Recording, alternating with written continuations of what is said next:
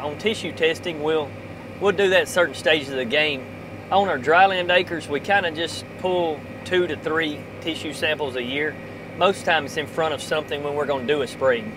So we know what our load is now with a planter, and we'll come back before our V5, V3 to V5's herbicide spraying, and we'll have one then, a first tissue test.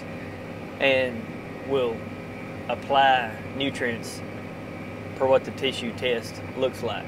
Down here, it's just, it gets so hot and so dry at times, you know, we can make good corn. I mean, this field can make anywhere from 115 bushel to 270 bushel.